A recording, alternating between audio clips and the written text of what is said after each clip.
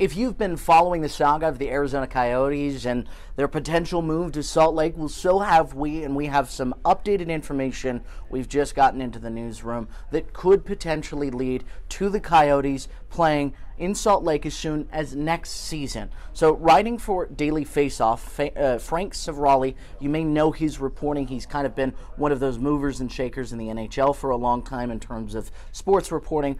He is announcing this morning that he has sources saying that the relocation and where the Coyotes play, an announcement could come as early as April 18th, which is one day after the Coyotes' last regular season home game. So at this point, the status of the Coyotes is up in the air.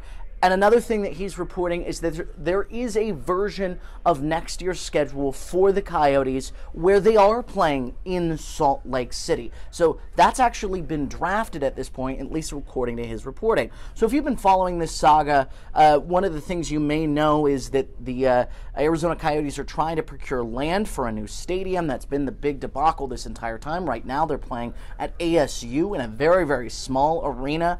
A local mayor in Arizona spoke out in opposition of the Arizona Coyotes getting land in the Scottsdale area, citing that maybe there was water concerns as well, and that they potentially couldn't move there. So that land auction sale is set for June 27th.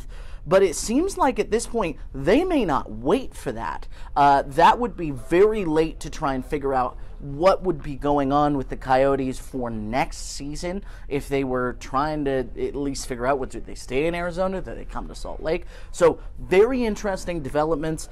This could all be coming together very, very quickly. So Fox 13 is going to keep our ears to the ground and make sure that we get the best reporting for you and the most accurate reporting and bring it to you as it happens. Stick with us.